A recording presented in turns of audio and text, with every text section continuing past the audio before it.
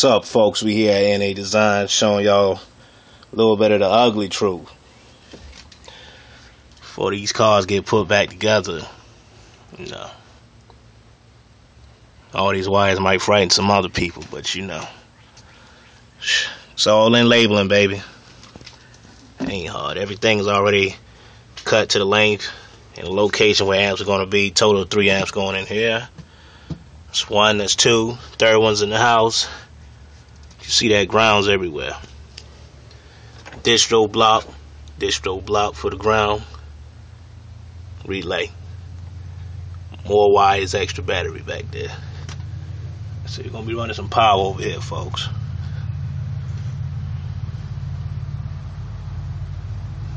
RCA's right here. We don't play no games, folks. All that's RCA's. Power wires over there. No door panels.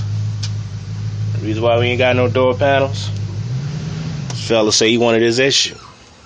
So, see all that right there. Everything neat. Everything looking good. Thing in the dashboard finished except for the remote wires, but all that hooked up also. Got to get everything put back in there. Just a little bit of everything. Yeah, man. See what we got going on. Ground wires, fuse block, soldered terminals. See how we do this, man. But we ain't playing no games, man. Take power to make power. A lot of people ain't understanding it yet.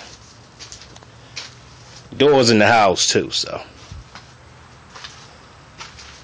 bringing all this back up. Underneath the hood.